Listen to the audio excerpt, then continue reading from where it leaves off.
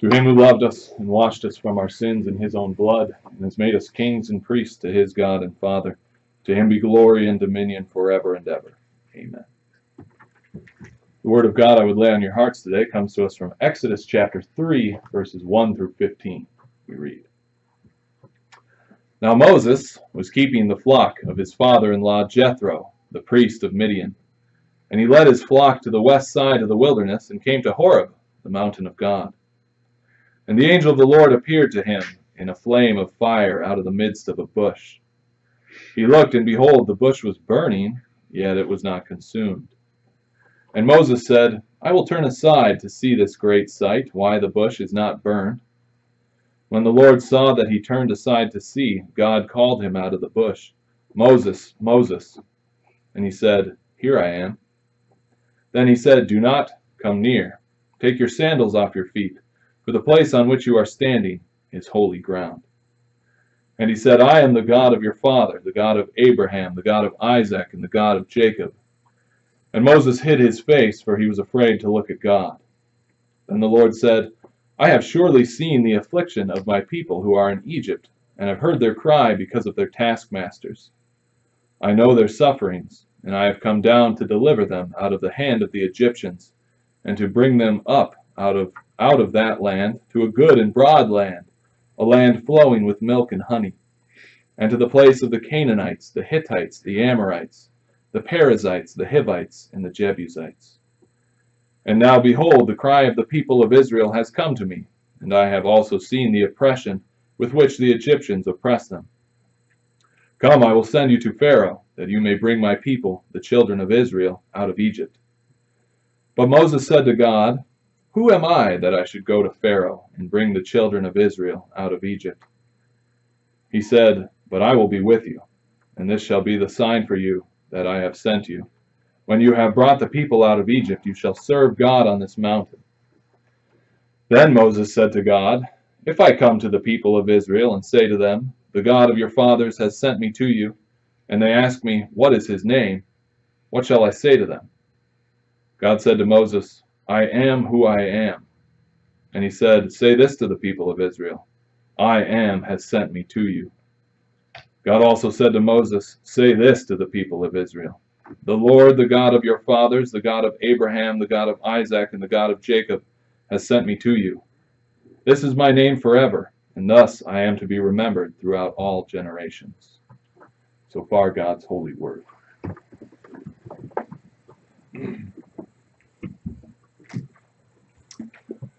Dear friends in Christ, fellow redeemed. When we still lived in the basement downstairs, we got to know quite a few of our neighbors in our little block here in Madison Heights. Last summer there was a couple that moved in across the street, an Indian couple, right over here. And they had a little baby, a few months older than our daughter, so we got to know them pretty well and became pretty fast friends. One day I was outside talking with Naveen, the husband, when he mentioned that he had never been in a church before. I said, well, there's no time like the present. So I brought him in here and I gave him a little tour of our building.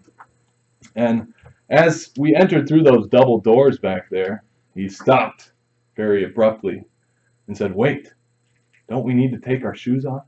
I think I chuckled a little bit and said, no, it's fine, we don't do that. But it stuck with me even to this day.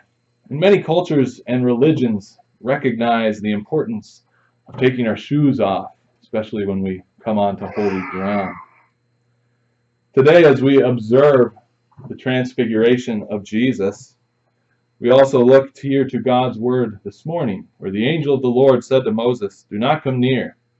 Take off your sandals, for the place on which you are standing is holy ground.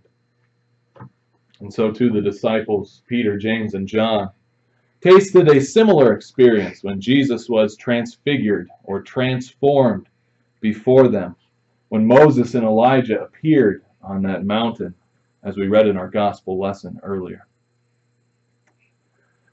So, what does a burning bush have to do with Transfiguration Sunday? What does it have to do to you? What does it have to do with the importance of the great I am God and the fact that he cares for you and listens to you? And what does it mean to stand in the presence of that holy God? These are all questions that we seek to answer today with the help of the Spirit as we consider the theme, You Stand on Holy Ground. The Lord knows and calls you. The Lord plans for and delivers you. The Lord hears and empowers you. There was an American author by the name of Elbert Hubbard who once said, "A friend is someone who knows everything about you and still loves you."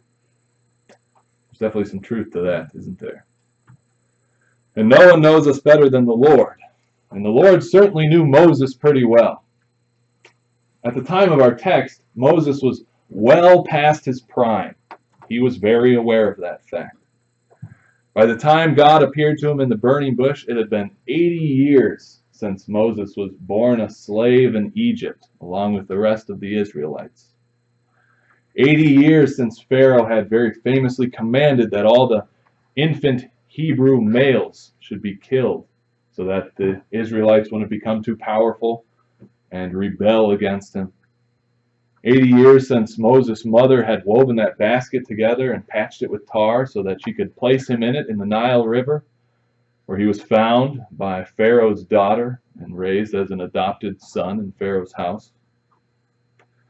And since then, it had been 40 years since a brash, young-ish Moses had killed an Egyptian taskmaster in cold blood. He murdered him, and he had to flee for his life.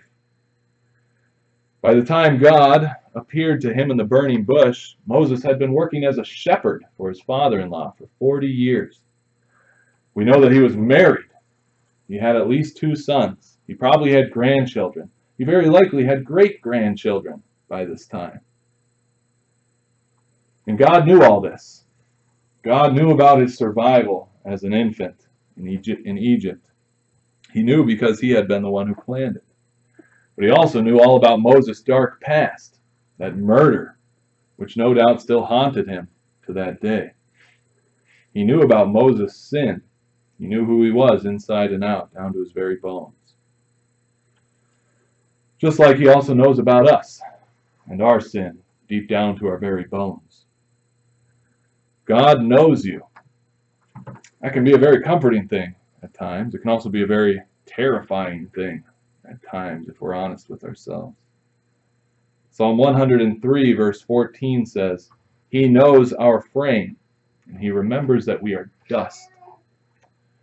He remembers that a lot better than we do, doesn't He? There's nothing quite like God's all-knowing holiness to remind a person of his sinful condition. And Moses became very aware of this in our text today, very aware of his sin when God said, Do not come near, take your sandals off your feet, for the place on which you are standing is holy ground. And he said, I am the God of your father, the God of Abraham, the God of Isaac, and the God of Jacob. And what was Moses' reaction? He hid his face, for he was afraid to look at God. Holy ground is not a very good place for an unholy person to be standing. Think again of those 3 disciples from our gospel reading. When they saw the holy glory of Jesus transfigured before them and heard the Father's voice thundering down from heaven like we just sang about in our last hymn, what was their reaction? They fell on their faces and were terrified. So how was Moses able to stand before that burning bush? How were the disciples able to get up and stand on the Mount of Transfiguration? How are we able to stand before holy God? How are we able to come here to church this morning and worship Him and praise Him with our songs and pray to Him and do all the things that we do at church when we know just how unclean and how unholy and how unworthy we are? Well, in our gospel reading, after that transfiguration was over, Jesus went and told Peter and James and John, Rise, have no fear. He called them to their feet. And in our text, we're told that the I am God, the burning bush, was the one who took action, not Moses. It was he who reached out and called him and commanded him to take off his shoes. It was he who called him to the bush by name. Moses, Moses, come here. The Lord lovingly calls his children despite our unholiness. Moses was not qualified to do what God was calling him to do.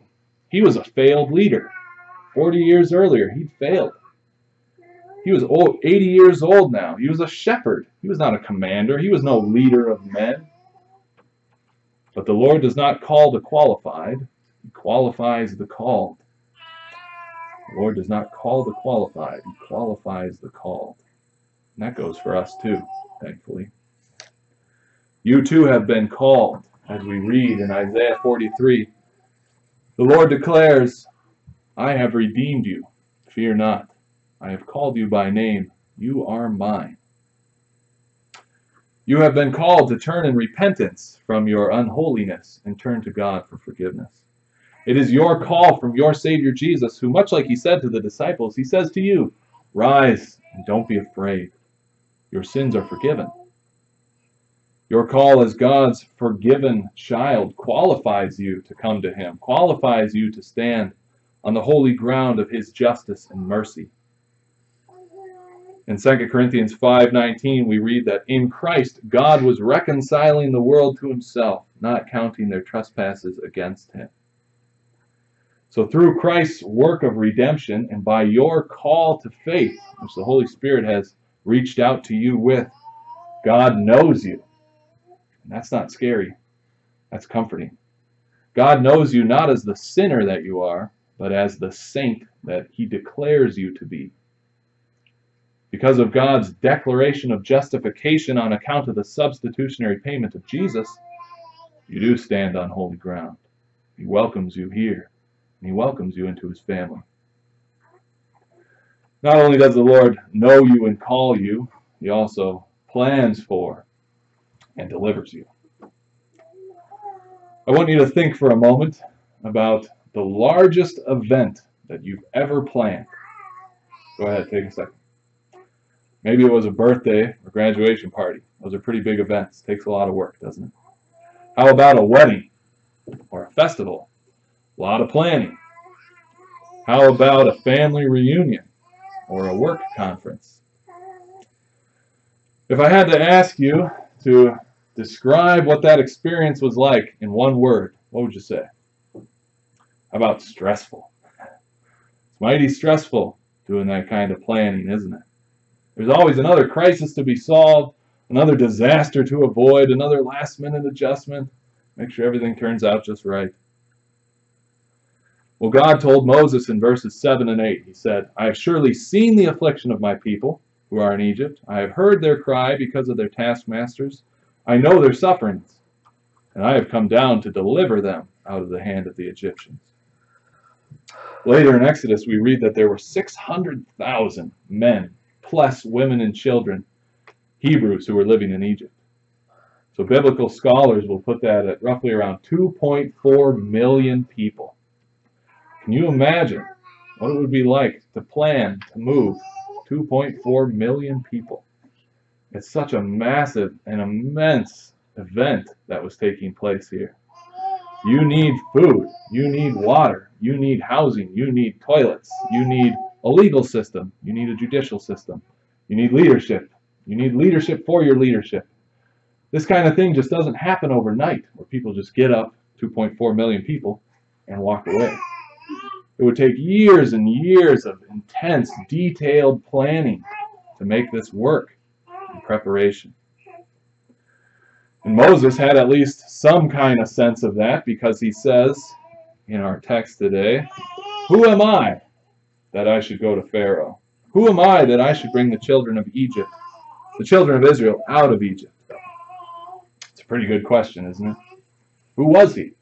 Who was he to undertake such a massive, earth-shaking event and plan that? Something like the Exodus.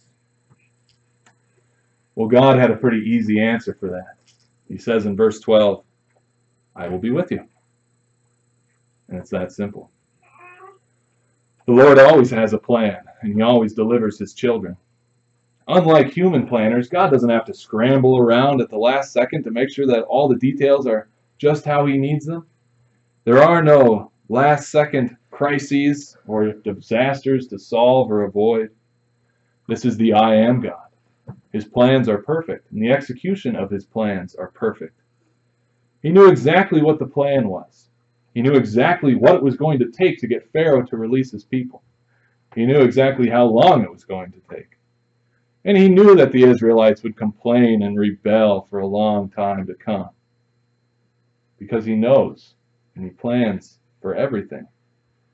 And in the Lord's plans, there are no surprises, no last-minute adjustments. That goes for Moses and Israel, and that goes for you too. That beloved verse, Jeremiah 29:11 says, I know the plans I have for you, declares the Lord, plans for peace and not for evil, to give you a future and a hope.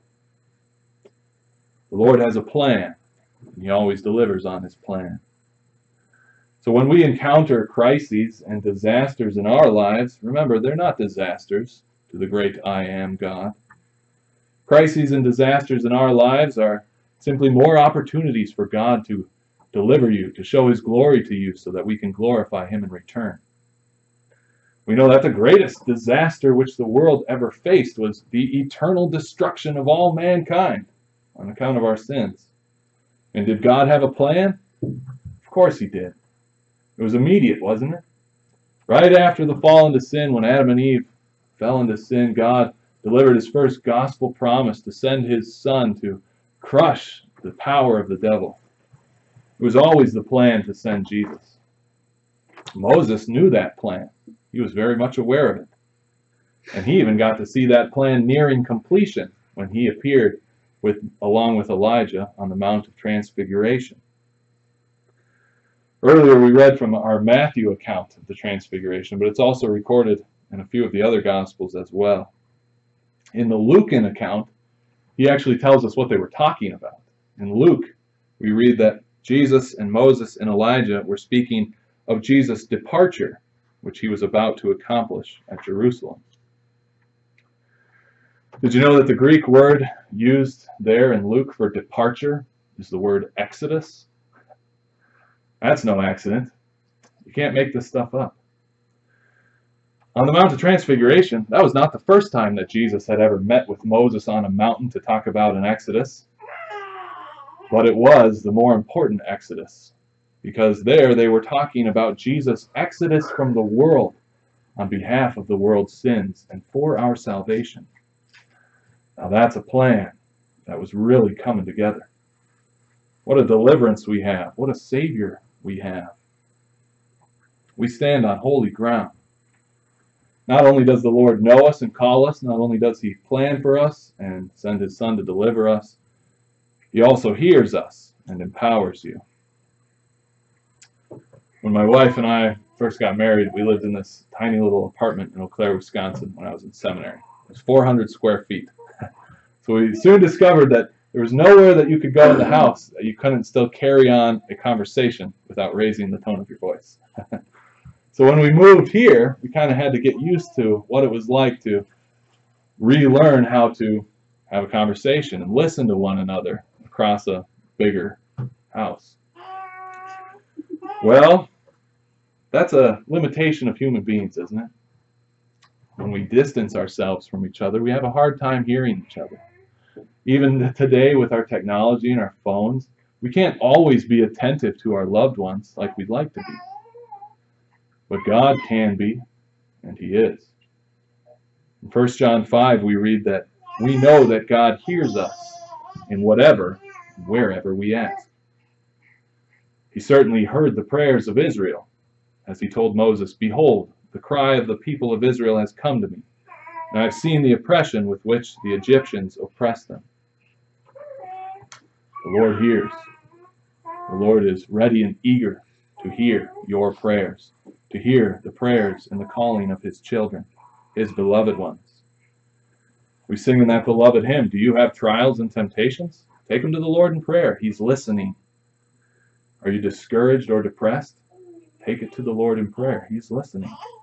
You cannot find a friend more faithful than Jesus. He knows your every weakness.